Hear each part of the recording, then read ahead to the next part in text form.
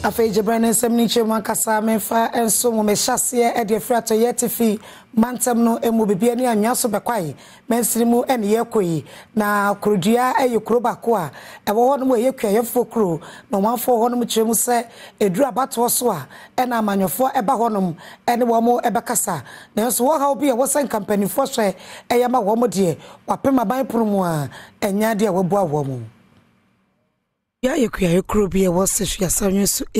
will be biani and yaso be quite mensininimo, what toyeti mantemu. Se ufri atoyeti mantemu crook a CMU be biani equa, a quinsini besse a dianine. One wet twaba a cronum beye or ha any a duno. Na one more count so dear, or chile one di won fin mantemua, a ho and what to warm waba. Ye canning in abua noa, any pa hassa, and a twaba a crono emu. Nensu kokrodua empuntu wose woman sinin mu anka biba honum no ebini ho wi suku dan ya eye dan kramiensa afempimienu ene nkono mu ene wosi edema kroyi a empuntu bia enkoso ewo hobiem wono akwanye apomde mu nsam enkonkan enyema wode eniwo onisuo papa wonum na akade bi ebema wonum asetena mu e won denso ebi eniwo yenti amomanfo te wonum no wakwa wonye mu pa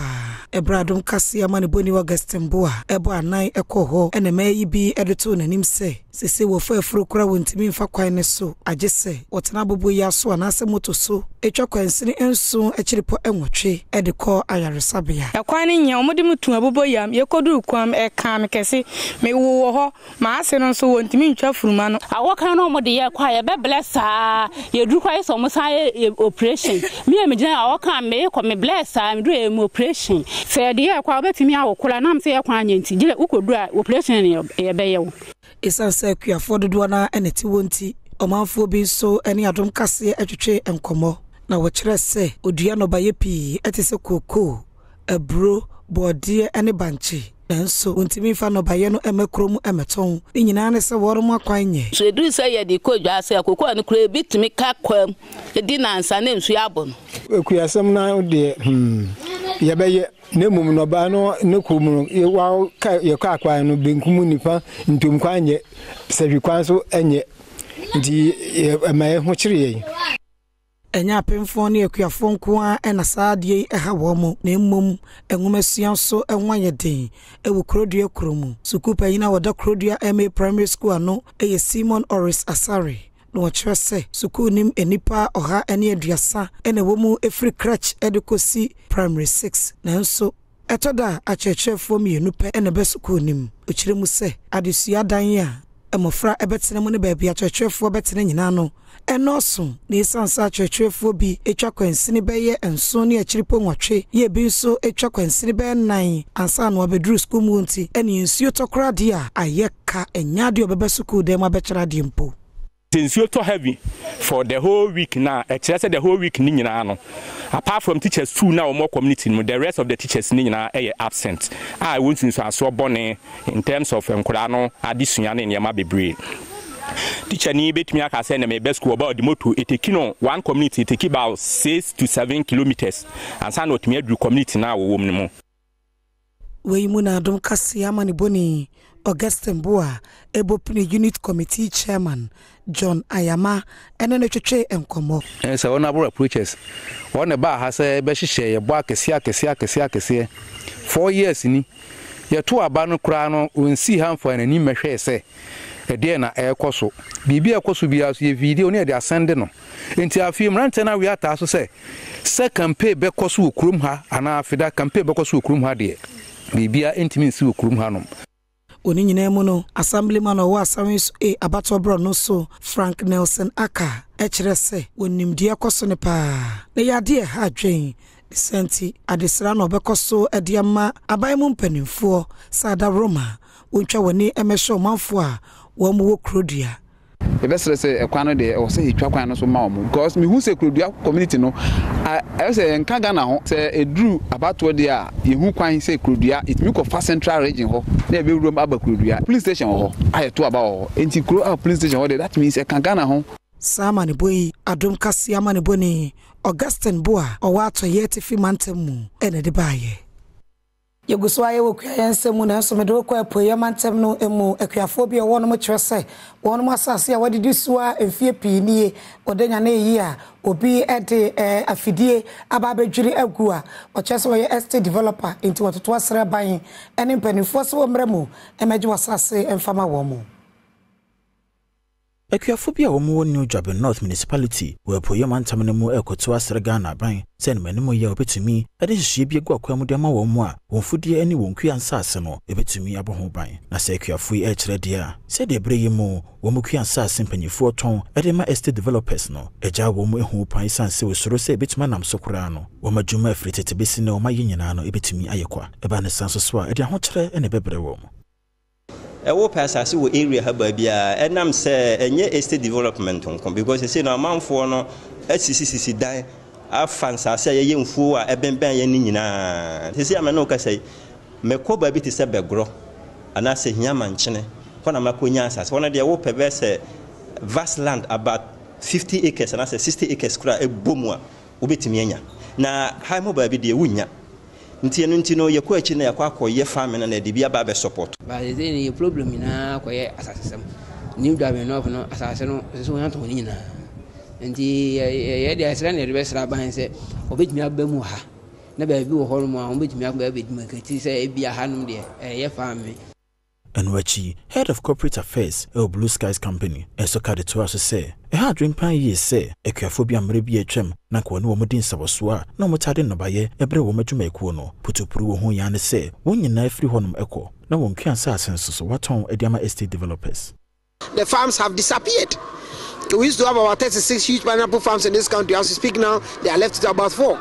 All the lands have been sold for estate development. I have no qualms with any group of people, or I have no problem when people want to have an accommodation of their own. But if we keep building everywhere, what will we eat? The Krakrano, Haji Abiba Yusuf, Yawa Eastern Regional Director, Emakwe Jumano, and so Ketcha to say, when my yawi akuafuye namo, na sansona de ekosone hardring, te was empany for sure nom dumano etumbi. So what we're doing now is that we are gathering information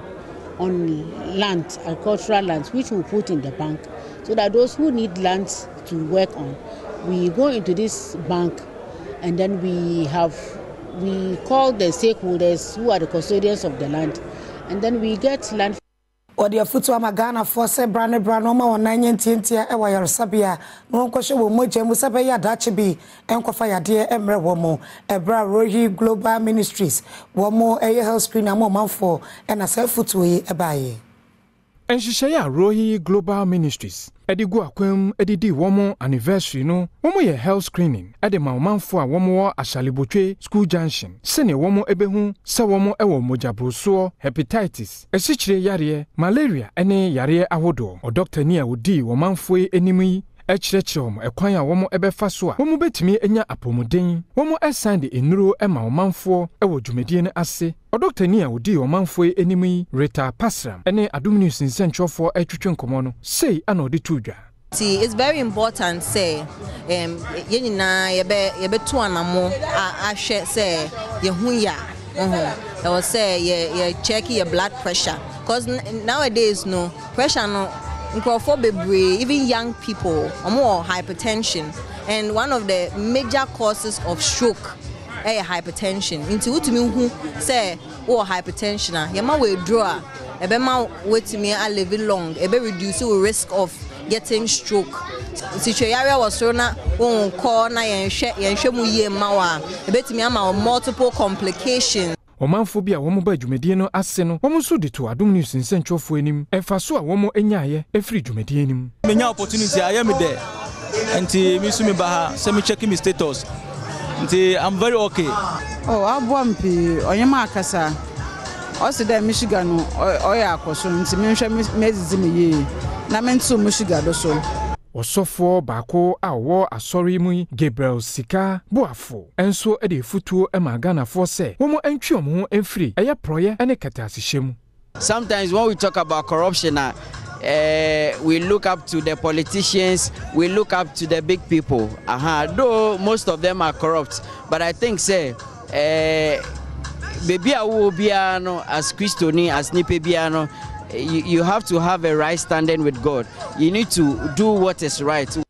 And you may know, see, I can see an Augusta was share our Adom TV, so yet why and some no so. Dr. Marian Afu Eshen, a medical doctor, a Jubilee Catholic Hospital, Hunter West, Mensino Emu, or the Atuja say, Woba Mensino Mua, a Mofra, Mofofro, a Mohamuchichemu Eduso, 70%, and a one more ever John this Yadia, a Yana doctor for Agina one so, a show woman is senti, or the foot when Emma Batine, say, Wunia when you more, Maunanya TNT, why I resabia Sabaya, Yadia Biwa Bofrano will bet me a woman in tem. Medical Doctor Bakwa, Jubilee Catholic Hospital, Hunter West Municipality, Ewatoye Mantam Nemo, Dr. Marian Afol Eshen, in Simbia Wadia to NSA, in Shemuka Crabom Ayano, Adana Didi Achrewomo say, Hunter West Municipality no, Mofrem Kuma Watawo Womono, Emu 100 Chimuadio son, and a yana womo ewonyo nata jaundice, Nasa Doctor Redia. I have sabia who do my mono, Dudona and Shedenin Kadia, or Media Hesayadi. The Sentinel, board chairman Emma Hunter Man River Bank, at the Ghana Sika 60,000, and I'm a Jubilee Catholic no, so on Francophone Fidia, Sayadi will to me at Yasa. I brought Dr. Marian Afolishen, Edges Sanyame, in Simbia with the Tuja, any. John this no sabi, it's me to Akorabia, and Enya Akrani from Suso Benya John this, and Yaman Kitty be and Emma Korani Enya John this. Near Tian said John this nobody and Kenya problem. They will say a Froko and Colana dreamer, it's me say your madrin. A say a drainer, said in Korani way beyond to me Nanti. They call crying Gina. On to me Cassa. When you say Akrani by deformed disability, that is what's Nasipona, the baby bedding, ever touch him. Into the machine when you say, a boy, a yisa, John Disnosa, Billy Ribbon, a few yellow na down Corana Honam Monis, a ye from Nipedium. And Wachi, board chairman Emma Hunter Man River Bank, lawyer Eric Dunning, a Kadeka who say, in your Makwa my mono, a yabon famwa, and Maya Sabia Hodo Maimo, said a bear, once you my dear Woodino, a bit to me any in a tumpon. So I don't know, I'm starting to make kind theater, and now 4x4 Nikas, I can say. Yetitim yen nyina na so yen twa yen nhwehwehwe yen hospitals a etwa yen ho ahia say de kura no hia na de pona obi kura ha bia paint adaka bucket ba ko pe bi na obeti ma to na nka hospital ho ye de asiesie ho ana bibi enti maame yam hyirim kakra. Yes, I call to yet if Mantamno Emubium principal. Ya wada Sesha for College of Health no Mammy Susan ya from Waka. Or just will pursue upon what wa at a church of war, one so a camubi. Now so Ukopiamu was a College of Health ya, and ya dear Sababia, one more babe upon Mudimunim Diano, when ya baby eda. Sent what it was buying and Ghana Education Service and after tertiary educations in Penifosa da Roma, when you will be and Famoma Womo. Principal Emma Sehi Asafo College of Health, yeah, no, it was Sehi, your municipality, but to yet if you don't want to emo, Susan Yafrema Aka, in Simbia with Diabedan, Dumcassi, and say, and found a college no A2 pona no, Adanya the Shan for bedem, and Shada endorso, or the San Simi Tuja, our college no congregation ceremony Dikaya, or the shares was Sehi Asafo. No, what I say, by America crane dear. College no bon homotin ye pa e wadisian sensem emo into wamoko to asrempanyin fo kebi womo fo some bebansra bemo oba besisi dan ni bi dia ka womo Mestre sehweman school no eye nyina ye dia school na ba ashase na ebinom kra say enye ye ebinom say ebego. We started with 43 students and over 1,000 students. We started with only one program. Now we have about 4 programs. Nti yesre sehweman nananom yempanyimfo ye MPs ye MCs, they should all come together no momoaye. Enwachi Professor Elvis Ofowi Ameyaw yawo no echirade e UCC suapon mu e foto e ma de suafo wo mawie school se wo mo homodin ase abra wo mo free school yimu e de wo mo sua ye bia no wo mo edibedi juma. As you provide care, remember that you are not just a caregiver, you are an advocate, a confidant and a beacon of hope to those in need. As you embark on this new chapter of your lives, remember the oath you took to take care of the sick and vulnerable. May your careers be filled with fulfillment, purpose, endless opportunities to touch lives and make a difference. Congratulations, and may you succeed in all your endeavors. Ghana Communication Technology University the womo inhye mo toso aduasa bako ahyehyso ne de ne pani kwahye enyasam ketwa kra wo wo musuapon a wotesa no na adwumadi na se na Professor Imano Onyenafo akwa ya wono ye Vice Chancellor editu dwase aban this time ba ye no wo mawunu se beboa ne sentisuapon yi okura mutwetwe ya wotete animdifo wo safa na osusu se beboa oman Ghana. Ghana Communication Technology University the womo congregation that toswe aduasaba akwo hye so osuapon emu na desuafo be se 1147 ya no mo school ne mo mawie no oya graduation the ma wo mo abra Vice Chancellor Emma University Professor Emmanuel Ohene Afuakwa the nsem bi etudwa no o kire se so wo makwa yesuapon ba akwo man Ghana mu no wo mo ehwe se STEM education ebetumi atumpo na agina brane ebo man emu eno nti empanyimfo den hwehwe ye gu akwema wo mo suapon no ebema mpanyimfo ne suade hono nti a what STEM education ba ye no ebetumi abem your programs ni na 90% STEM education ye boa se omampanyi ani suade hono a esi na ni so se obeboa na ode abafo kwan so etuma sesa man no na man no etuma tumpon no ye Ghana Communication Technology University ani sukupon a ebeboa na ye di animu na yamma no nimdefo owo ehunimde ne ho adwen ne ho akwankyere Enwachi Managing Director Emma ECG Ejumaiku no ya no ye guest speaker Ojumedi na se Samuel Dubik Mahama enso de futu Emma won ma wo mawie school no kire se think about how you can rather employ others. It is not that difficult because with ICT that gap can be closed and the gap can be closed faster than you think. Because what you'll be able to provide and your reach would be remarkable. Time. As you leave here, time is your worst enemy and could also be your best friend. It's answer brewu yenti nende twase mejen krato kakra bi eba mekoba ebeto so.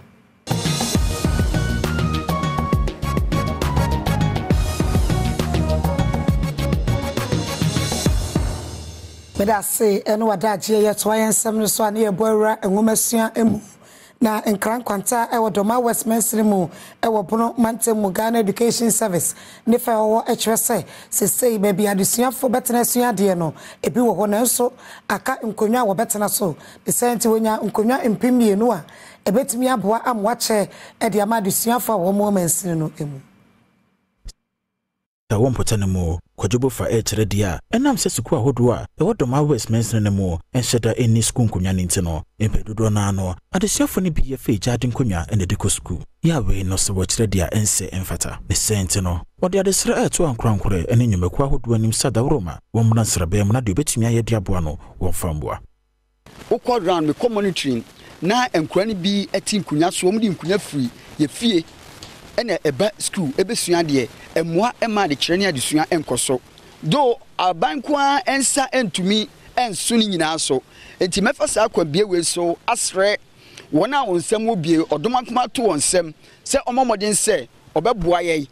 enwachi oto ane nsem ne so ekadeka ho se nyankonyanko ene hawa me ebese afidi ena ye postu me eba ha ba me call round so de me hu ne se adani bi kura enkura ni bi etete epatabdan mu sebe eno so entwa yie saa se wa hwe okyekye ni ekokyira de na obekọ na akura ete apatam wo kura no wuni motivation biara wo de ekokyire enti eno nso yebe se assembly no ebetu hu anamo amaye ne krakra no mensne krache wo ho Francis Opon ya wono edido dex ahenum ekoma directorate enso ka ditwa to se osuku nkonwa ya enso dando so osuku ahodo mu no wo modwumadie sa assembly ne sombehwe no maso ano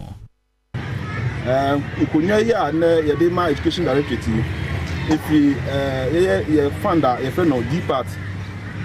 ho na ye so funda yede ye nkonwa 500 so nyankopon bo a ye be sign edibi ababeka ho na sa deficit na ewo ho no ye yi nyina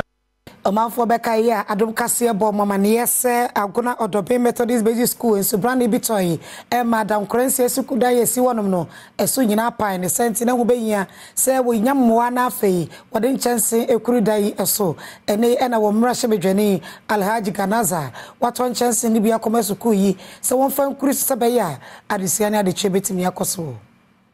agona Odobin Methodist Basic School no ekute ne hwiri na nsen fise ensu kese bi etoye no etuwo dan so amesese baabi ankwada betene suade ha kese wohwe classrooms ahodo no a sese nsu ato agumu ase dan mu sanso ne pinti ehu nyina no nsu na ohuru nyina akọ wohwe officer ne teacher fo etene mu nso so a emu sili ni nyina nsu na se no we ena to Alhaji Gansa woye MP ewe Sukuma Odobin bra kwa ena afei wokonso nsi chairman na no so fi agona Odobin wo ofroni akoma so a wato enchance na 6.5 packet a edi abre school no so won fan hwe emodan so esanse agona Odobin ba hima eni di kan ne sa kan adwuma no a wadi kan bo dankro be se 9 so ntino ama MP ene no dom edi enchance dan hye wonsa wonso adan ya school no asisi wadi begu school dan so ama nkwada nya baabi atena teacher ni penyina oda school na no ne Adom kase kasa e kire wa hawa wo kom e wodan nti di kan se wo fi chi fufu bi gu so nana hema na ne mpenifo na obebo ayen eho ke na wana ofai na ona boso de da machadi ode abebe kan ho nti ya da we na ase eye stakeholders eye school ne da o makoma so aye koda men ahochiri mu wobebo ayen nti we na ya beda ho ase bebre owuro fo nu akwa ogire mu kasa ma MP no e kire de ehye MP nkranti a e ma wotu sa na mo no as a country chairman fi ndc no mi wa ndc mi so fi Odobin kro no mu nti bi mu hwa me masade ne nda me masade ne nda nti me jamia MP ne konso say kwan bi aso no ese etumi eden etumi school no de ma Odobin man no ma won roofing sheets no 6.5 yema 6.5 packet near the man near so libra adwuma na da so ya san so ma 1000 so mo hwe na on fe set libra for agona Odobin ba hema kasamafo nso so e kire de ma eto na nanom akoma so a wodi kan edi nnua ne chance dan bi kura ekobo school dan so na ne de wo twen aban meye na aban no ne ho na se yemfa ne de aban beba na wa baye a e wo de hena nkase ye dikan ye boa he no san de mpanimfo aye ne de ebo wo kashira e na wo so yawo afeda mo de amanbo yi efra agona Odobin Methodist Basic School e na bra Adom kase why Aduasare die basic school enso e wadanse north mesrimu asante mantemu na sabaye na wonini e bekoso e wonti na nanom eni assembly akabo mu a watu suo e dia ma adusiafo yi amane boni Isaac Domenyo ene die chiri why Aduasare die basic school ye no e wadanse north mesrimu wasante mantam ne mo no insa aka mechanized boho na no bababua ama wonsuo nsema na etaya o how de ma wo mo no eto etwa sanso so na mpanyimfo de hyehyeye gu akwema won hwese sukuu ne mo no ahonedi nsem honom ebetumi etumpon Adom kase kopie mu honom ne headmistress Amametu Alhassan etwetwe nkomo no wo se nima bia na eta ha wo mo pa wo sukuu ne mo no eyensuo nsem ene ahonedi nsem na so ne ya won saka mechanized boho yi wo mu ogide ne arehemu se ne nyina ato etwa in fact na nsuo ni ha nti wukokra na aje se yekọ beebi ni akose nsuo abewo nsa nti de bia obehwese nkwala no mu twetwe mebi se ya duty roster echina we kwa ha na ade share class we yakọ nti nsuo a omsa beka omde beka na se omokuye kra omokuya nkasa na nsuo ho asem adin wa enwachi Apel Ignatius ya wono eya assembly member e wa Adom enu abaton peswa so enso de to school mpanyimfo nyina ne se bo ya wonsa kan won hwese obekura ne yi se de beya eso beba mfaso e de ama wo mo ya hand over the ama school no and yes a church-for ema money ekwo ho ye efiri se wuntimi za mebo aseme ma amane anaze na na amane se na de na ade ma ame no enkura no munye so ye da bi ya nya so ya eni afe ebesa se ama report asaba nti mesre se a church-for money nkwo ho ensuo no ene agana bia ni nyina se de be yo mutimi ahwe ni ye Yemungura manyosemu na NPP amanyoko no amakwan se obibi opese wo gina epremra shebedwam dibre ebetimi akofa nkrata na wokọ Esekumu Odobin bra kwa mensiri no mu a NPP amanyoko no ema dom frefo ono so akoka ho bia akofa ne nkrata sesei won mu a epremra shebedwam dibre wo honom no akwa gina enipanum NPP amanyoko akonya wodeto ho sa party ma epese gina party ni dream ekọ primra shebedwatumi e o mensina hudu mfa wodi mra no maame Winifred abedu enyi a ono no wo Esekumu Odobin bra kwa mensini mu no ono so akofa ne nkrata a waye won hyehye nyina wodi akoma party mpinfo sa party ni ma no kwan a 2024 abato no obedi party nanim akopritumi party ma ABM ma ene mema ene mrantie etwimumume edi nechi efa bremesukuma monten so a kusi se wode ne nkrata kokoma mpinfo maame Winifred abedi ani ni Adom kase nkomobo mu no wɔkyerɛ de ahye ne nkura nti ama wɔpɛ sɛ ɔkɔgyirim kɔpretumi masikuma dɔbembra kwa MPP media ne sɛ yɛmɛnsi mu yɛhu sɛ yɛmɛbu no abina edwuma ni hɔ nti ama wɔbɔ bra bi a ɛnyɛ na me ba na me de besime ne so sɛ mɛhwehwɛ mɛboa ɛna edwuma aba na yɛmɛbu no so wɔatumi ayɛ bi yɛwia yɛ ma me mpanifo no so wɔadwuma sɛm no yɛbɛhyɛ me kana na edwuma na ayɛ kɛse wɔatumi ayɛ bi aboa ebusuafo no so de ehia ne sɛ sikuma dɔbembra kwa ɛbɛtumpɔn nti ɛno na esime ne so sɛ mɛyɛ na esikuma etumpɔn party mbebi ani Adom kase bɔ nkɔmɔ kyerɛ de ɛhyɛ wo nkura nti a ama wɔ time maame abedu ani akyi oba no esonko wɔ meyifo okodi nem na me yi na nim osande bra okɔ women organizer estima no kwara ye kan say there were 2 fashions na ono okɔ elections na the 3 weeks pe na okɔ campaign fashion 2 ni na to man nti ono no bia de ne kwa fashion 2 ni na obe break na yetuma ye solid dem nti na ye support oba ye me delegate de nti ye support oba ni so yenim say mba de wo abotare ye wo ayem sisimo bia se wo hwe na ho fama ne ankeka wo ma party na unso wo do bia anu ye din ye bebre obi so a obetumi aboa constituency man akosoro di ambema eye no musa women's commission organize your tisu sisi idea memeje ni di kura chen bibia ode ade ose ade a oyo afreda mudi amane boyi efi bremesi kuma ene Adom kase North Mensiri ni mu wabono mantemu susu a businessman Inoknyako ena akɔfa nkrata so pese wa premier hyebedwam de bre na wo kyerɛ sɛ ono de wɔntwɛ common fund ansa na wayɛ ne man ni yie odo no akasa de bottom ska ebeye mpuntunyuma ma manfo so anya so mfaso Onipa bia wɔde ne forms akoma MPP amanyoko no office ɛwɔ German North na ɔhwɛ sɛ ɔmanfo beto no so aba amanakopie mu ɛwɔ mmarahyɛbadwam a ɔyɛ businessman Inoknyako ɛne delegate a wɔmwɔ ne mpatam atwitwe nkɔmɔ wɔde to dwa sɛ wɔn ɛhwɛ sɛ wɔn beto aba no ɛde ama onipa a ɔbɛboa ɛde mpuntuo aba mpatam hɔ wɔkyerɛ mu sɛ German North empatam ɔmanfo a wɔn ɛwɔ hɔ no abrɛ ɛwɔ amanyoko ɛfoɔ ensɛm eti no emre aso sɛ wɔn ɛto aba no ɛde ma no na ɔbɛsisa din no ɛwɔ mpatemu ye leadership odwen ne man for ho ye leadership a obɛfrɛ no ye problem bi na obɛfrɛ na na wontimi ma ye leadership odwen ne man ho si etwa ne ti kwa de to ma na German of a obɛtwa ne ti ma German of the German of here mbuntu ɔmanfo bi a wɔn ɛta ne chi ɛhwɛ sɛ delegate ahodoɔ ɛnto no so aba no wɔn so nsɛm a wɔn de to Adom News nsɛntwofo anim no ebi nie yedie nyina na mo hu se nipa dom atwa ho nyina ahia ono agasa de ne bottom sika ayi eye kwan a MPP antimi nya ebi da wa boye bebre titiro mampanyimfo akunafo bronya dura emo anwa bibia oye ma akunafo ne ayusia baba be boa toilet wo nkurase pipe wa ene ma bebre amaye ntimi wogidie se enokoba obeboa ye German nofo Ora Amos Okai enso atweniti ewo ewutu Senya West abaton pesua so pese okokɔ premier hyebedwam de bre ewo MPP amanyoko no edimu okyeremu a de enti a afempinu ne aduonu wo mo hyere sa akonnwa no ene se ne mpapa mu ewo hododo ne senti ebraso se obenya obi a wobɛka amanyoko no kyitaafo nyina abomu Onipa wɔhwɛ sɛ ɔmanfo ɛbɛto ne so aba amana akopie mu ɛwɔ mmarahyɛbadwam a wɔgyina ɛyɛ National Democratic Congress ɛyɛ NDC ticket so no ɛwɔ Wutu Senya West Amos Okai ɛne Adom News nsɛntwɔfoɔ ɛtwitwe nkɔmɔ no wɔde to delegate foɔ anim sɛ wɔn hwɛ sɛ wɔn bɛto aba no ɛde ama no ɛnam sɛ wɔn deɛ wɔnyɛ n'adwene sɛ ebi a wɔwɔ wei camp anaasɛ ɔwɔ sumasi camp ne nyinaa ne sɛ obi a obetumi aboa ama mpuntuo aba mpatamu hɔ na ɛnam sɛ skirt and blouse akɔso na New Patriotic Party fuankasa na ebo wɔn hutuo ama wɔn lusu say seat no yehu say ye neutral candidate every constituency wa MPP beji seat no ebeye den if you say we are talking from fact and ye wasu ahu bebre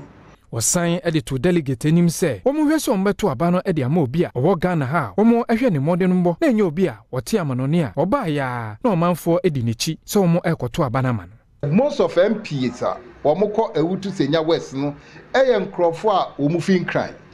yawo wɔn nkran kuro kɛseɛ mu watena mu saa ɛne nti wɔn kɔ a wɔn nti indigenous people no wɔn nti wɔn ase pa na e must go feel pay kind there ya won wo ho ya tete no wo ho wakɔ school wo ho ɔno mu nyinaa na atra kronum abɛpem ene No si akase na guso a wo hye ewo Adom TV so no yetwa yensem no eso co-founder ya woda Mission Africa Incorporated ano eye mam yakoso apiasem ne ode atodwa se uye obade se wankosoku enrechi kra ubetimi apensa no dwuma bi asua se be ya dache wona wo ma ensa betimi akowa no ode sansem wetodwo wabra tabia breakfast conference ekoso ewo nkran Jumedia Mission Africa Incorporated ahyehyeye edema emayua ene maamefo sene ombenya nimdie no motimi ede ahwe abusua amoma konkan ewa brabom no Jumedia na se no co-founder Emma Mission Africa Incorporated Dr. Akosia Apia Sumne ede futuo Emma se womo ehwese womo ebesua insane dwuma sene ebeboa amoma timi abo wone bra Jumedia na se no impenifo awodo bia womo ebepie wono eye Chief Executive Officer Emma Tapia Herbal Medicine CEO Edema Manet Group Limited ene ekukudam Chief Executive Officer Emma Tinaifa Reverend Nanaya Prempe Ekasano onunso ede futuo Emma Bible say chere abofra no ne ewose oye na onyini a on free ho enti mehwe bullying yi kra ekoso nansen ya I me say mothers eye emma time say yetimi tena say ene emma ne din komo a ye be hu ne ekoso wo omo abrabom ewo sukum e wase ye de nyame asem so ehye mofra num oba bi ho kwa asore no agya ne ba wo fie so ti ase bi kra ne ba na anadwo no akọ party sa wa bre nti ndi maame kwa asore a wonka ho me ka say okwa asore a na ube hunu nyame obe nipa bebre ti asore dem mo nim nyame but se wo nyame som ni wura bofra num a o ti ase wo gya no ho tu kwan kra esan se wo de aduane mu nti onsesa esanse ensasia wodua galamse asese no empenifo pese wosiesie ni nyina enti eneyi AGA oboase mine womo ede enuaba obetimi ede aduabe empem aduasa 30,000 akoma akuafo womo nkasa tete womo sebeya wobedua na asase no so ayeyi sene beya ensase ahodo a womanfo etuso agudie a esese enyapade eni nsuo ebesan afa ne ntumapa efra na aboa omanti no oboase man akoma ekuafo abe a efifiri foforo beye 30,000 se womo enua ewofa akwa womanfo etu agudie a womo ede sensase no Socio Economic Development Superintendent Edema Aga Daniel Ata Bentum ene Adom News nsentwofo etwetwe project no nkomo no ensem se no de tudwa Clive no climate vulnerable na baby asebe mine na koso ensase ne bebre na se no abe no betima boa ama area yuklemu te na hwe abe wo ha dodo 30,000 no go to the 5 districts and 6 districts wa adanse memu nyina ye hwe se baby a mine na koso ensase no aya bisi basa bisa no ye ne nananom ne aban ne kabo mu no yakata bebre so do makata so no ye de ko ne da kodua na boa adanse man Adansi North District Chief Executive DC Eric Kusi Jr. Enso editor manfo enim se womo hwese project a de amom no womo betu so anamon emeno na jiro na enyabi di kodua wa nyama iseduma ne bia anya kra oso wanya wo de entebusiafo yemfa ya hunhyem yie sibling so omonto maye omode maye kwa enti mesremo emfa ya hunhyem na matu yenua no bifo ana mse adwuma no ye ya cha kakra na ye hu musua hu nti piramidia bebeji a no makoton bebeji a no makoton omanfo a womo eka dwumadie hu bi ene Adom News nsentwofo etwetwe nkomo no womo nso ede tudwa se womo bema wonani abre no munim se daachi no womo benya somfaso mabunu a womo wo adansema mu ha womo anya kwanya se yebeye manso dwuma ni bi no womo nso ebenya dwuma ye ade a obetumi nso de akwama ne nsamira ahodo a ani nku ahodo a ye ne woman mu nyina ne de fam no be nyina anwudi mu akotene pa ti mi se adwuma na wo ya ne to no ana ne to no ya de se obebre ho wadi afutuo ama emrantie se ebrane brane woma wanyanya ntientia ewa yaresabia sebeyi a won hwere won kwansana wamre aso ebramrante ko bi ekọ apomode internet mu nante ene wode se afutuo yi emaye man Emma Akwatia Happiest Men Club Daniel Kofi Nyame ede futuo Emma mema omo ma yafa na nyina mu enkanka ene mabunu se omo mani enkoma pomodin ensem eho na se wo kire mu dia empendodo na ano eya na pomodin ensem nhyeda ehia mema na emom no ade ya na omani ekoho pa ene se wo mu ebenya sika na isansa pomodin ne ho asika eni ho nti no omo homodin ase bre ne bra no obekwa pomodin asoye akohese de omo pomodin ensem esifa etie Remember, say my apomudi here. Titi umemu na eba no. Adwumaden eye. Adwumaden nyina no ayapomudi. Uni ahoden a untumi nya adwuma no. Nti de beka chega na fo memma nyina na say yema 1 exercise hu here. 2 ye be regular check up about the BP and your post rate in sanyo no. Enwachi General Secretary Emma Klabi Bismarck Ado enso chire momo club na ni swade ho no ene wo mo ebutaya. Kuna ni swade ho ba ko say aside group members na so you give back to the society, especially the poor and the needy. Na send me kan na ku ni be gina as organized group no afimu nie ti wo hen team a they say a healthy man is a happy man. The Krakrano Vice Chairman Emma Happiest Men Club Isaac Kwajoamuesi ya ni padodo na efe ne setonado efa konya ne so e de futu nsemi Emma Ghana mabuno. Ebi ase obi a opese wudi de na ade se wo kire ho kom. Se wentumi ankire ho kom a wontumi ndi de. Ade ya adwene ma bi aso. Ye bobla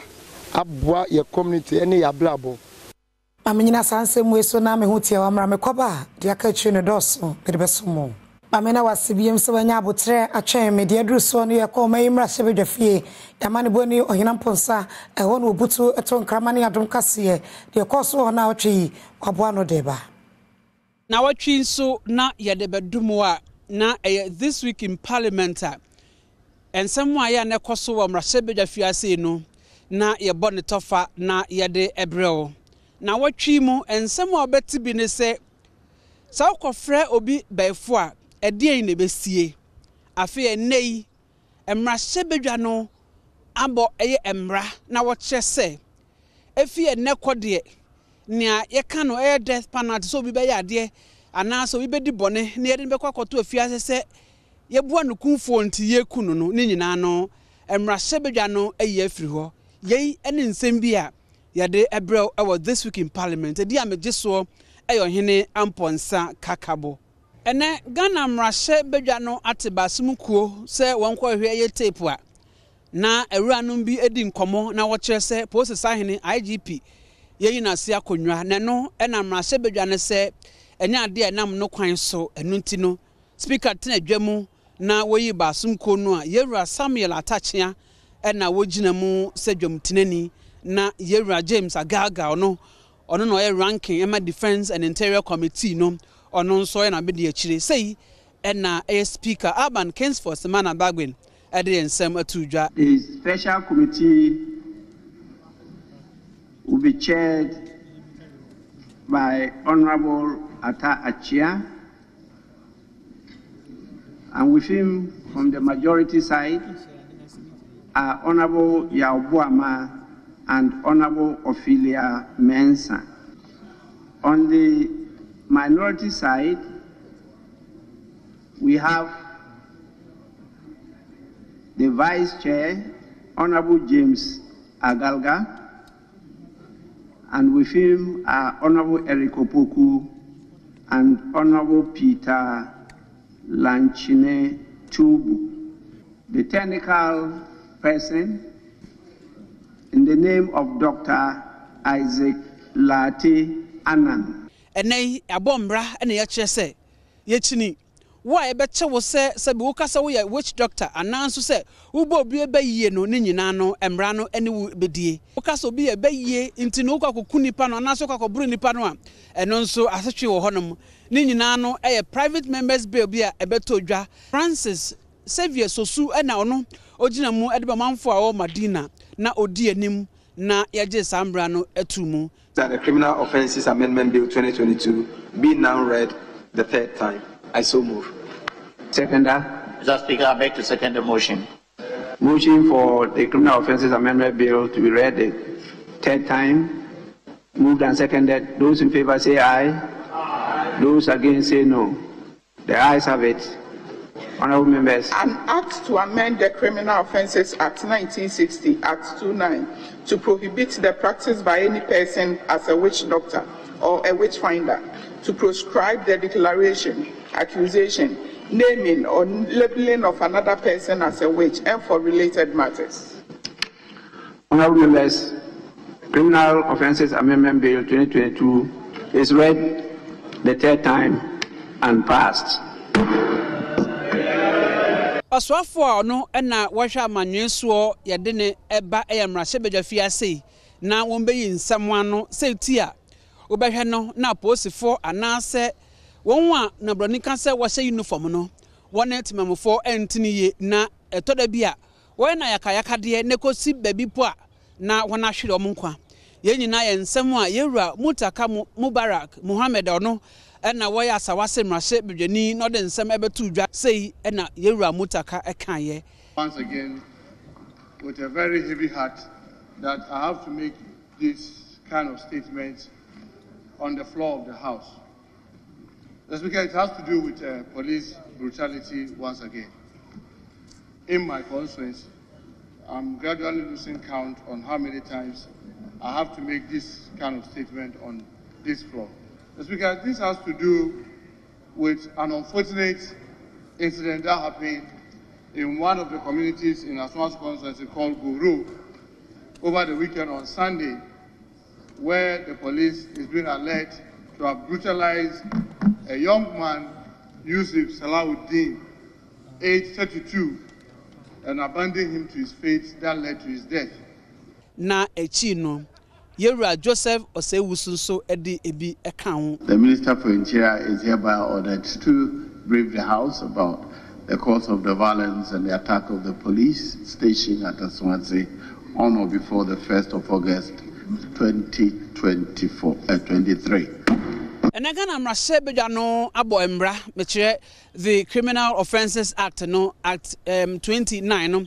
enei wona ye mu nsachemu na se obi ekodo afiase na wose yebu anokumfo a sa death penalty ni nyina no eyi e de afiri ho na yeyi eye abra ewura no bi a wono ye mrahye bedwafo na wone bo ne abrafokase mu ye frɛ no private members bill no na wode beto na fensu so mrahye bedwa no agi ede etumu ewura no bi ekasaye we trend ni say de ekona amame bebre eyi death penalty every omo emrem Ghana ya practice yemre ya ache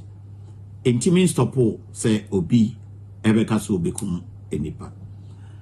obi enu ha okodi bone a odwene ho say punishment be na de be mame ansa na wakwa akokum nipa no aman bebre omadi kan aye death penalty no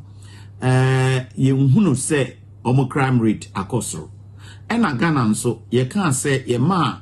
meda ye death penalty no ye hu say ye crime nso eswati. Public Account Committee ekwasetena na ne nyina no wona hwe the Auditor General's reporter wade bedan omo eno ena nsem ekopie mu se ensem bi ewo eye kokobodo a emu enda ho enu nti eye committee no ahye se enimonim yia no wone ema kokobod enam akomako edu enan se wone mfa wo reporter wone ekohwehwe mu ewo eye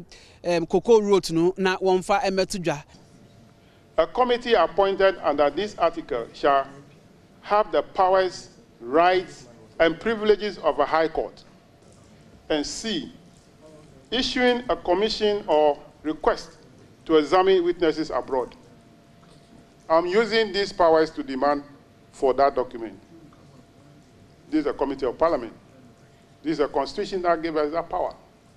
So we wanted to give us that report. Whether it has been submitted somewhere or not, we are demanding it. Abusia, this week in Parliament, so na medewu esie edi amejeso eyohene amponsa kakabokai se drasene this week in Parliament eba wakwemu makramo. Abusia kase no asi wadaje no bra wunyama minti bedase nyamisha kase mu aboafo ne adwumayefo medo bibia ase medin e de akria echa oyi akwan nyamema ye chena.